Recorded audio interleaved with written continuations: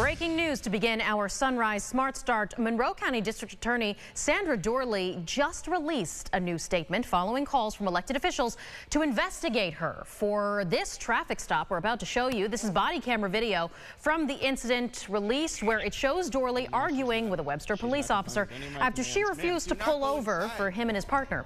Leaders say that she berated the officer, used her DA position with privilege and entitlement, which is why they're asking to investigate her.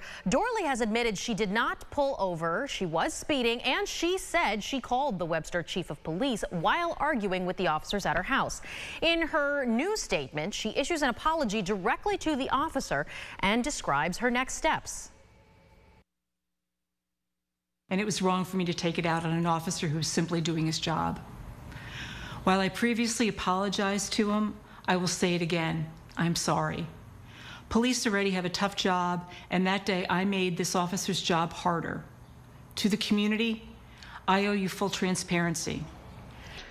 Doorley adds she will be referring this case to another district attorney to review outside of the county and to self-report this to the grievance committee. She further says she'll fully cooperate with any investigation.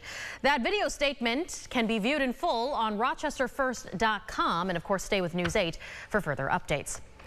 Happening today, a trial begins for a man accused of setting a home on fire, leading to the death of a veteran. We are told this happened in January of 2023 as 41-year-old LaShawn Scott faces murder and arson charges after allegedly starting a fire in the building in question, trapping 78-year-old Christine Cannon on the 3rd floor. She died and 3 others in the building were hospitalized. That trial starts today at 9:30 this morning.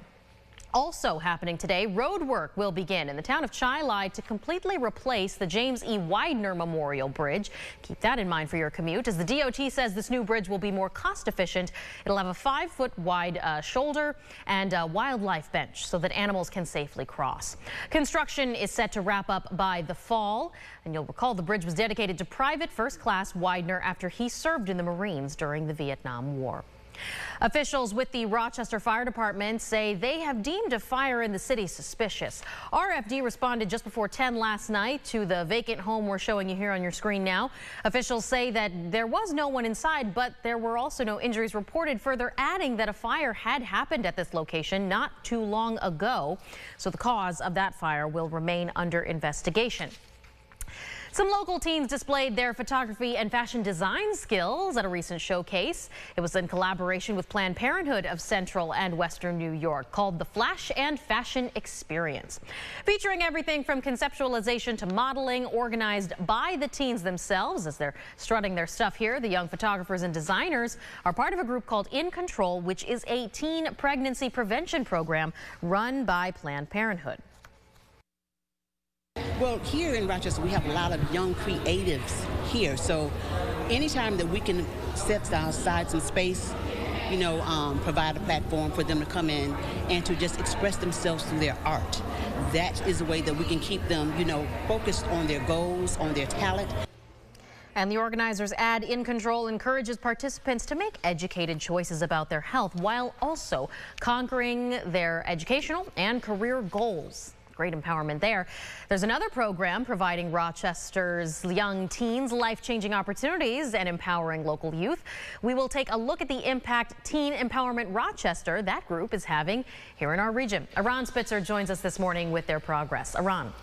Teen Empowerment has been in Rochester for more than 20 years, and next week they celebrate their success with a social luncheon fundraiser to look at how far they've come and how far they still have to go in supporting local youth. The organization hires young people in the neighborhoods it serves to do social change work. The young participants, ages 14 to 19, earn a salary for their work organizing events that are fun but are also socially conscious, like Peace barbecues centered around peace to bring the community together. The goal is to get these kids to think about difficult social issues and work to create change. Doug Ackley, the Rochester Executive Director, tells me the teen empowerment budget has tripled since 2019.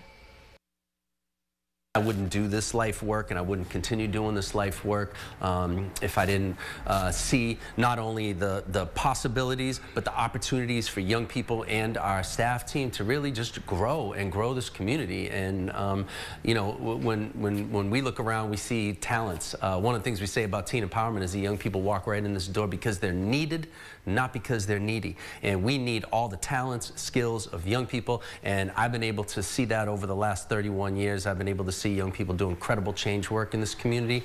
For their next mission, Teen Empowerment is working on a reconnection project to get kids who haven't gone back to school post-COVID back into the classroom. The upcoming luncheon fundraiser to celebrate the program's success is on May 9th at 11:30 a.m. Michaela? All right, thank you very much, Aran. Well, turning back to your traffic here, a final check hit 655 across the west side. Things are starting to pick up now, so keep that in mind. We have no accidents to report across any of our main thoroughfares. 390, 490, 590 are green. Just remember, we did mention in the town of Chilai, they're trying to replace the James E. Widener Memorial Bridge. So as that road work gets started, might be a bit of a slowdown there in Chilai.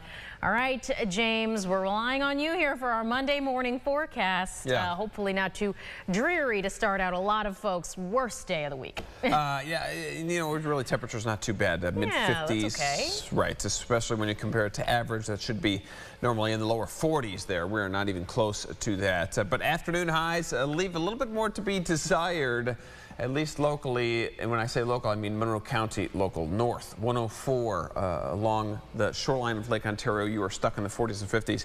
And it's not a lake breeze. This is just simply cooler air hugging the shoreline. Warmer air moves in to the south. That's Finger Lakes. Once you get into southern Ontario County, Yates County, those spots get well into the 70s, I'd say, for a lot of spots. Tomorrow is the best chance for rain showers and maybe a couple of thunderstorms moving in before we quiet down into May. All right, we'll start off May a bit wet here. James, thank you so much. Thank you for sharing your morning here with us on News 8 at Sunrise. Next update in 25 minutes.